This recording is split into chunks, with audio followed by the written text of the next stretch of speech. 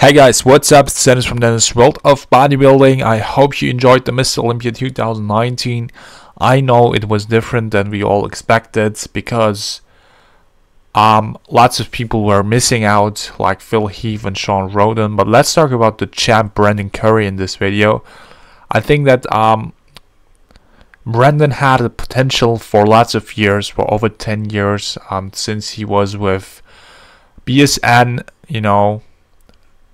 At least then people, I think they had him on the map. I knew when he got his pro card and the posing he did back then at the NPC show to get his pro card, he then looked amazing. Okay, so it was like, okay, he needs to fill out, he needs a little bit muscle maturity, and then he is one of the top competitors to go into the Olympia.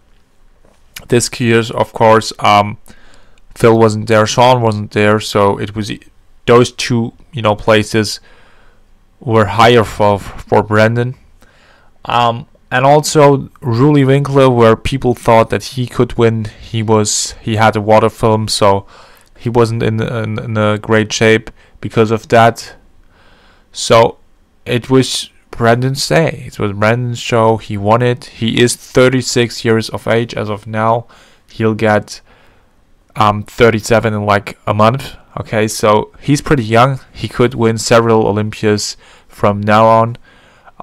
The interesting thing will be if next year Kai Green, and I'll do a video about that, and Phil Heath will come back, if Sean will come back, how it will look like when those three guys are in, plus Big Ramy, of course, when those four guys come in who potentially could beat him. So it definitely will be interesting.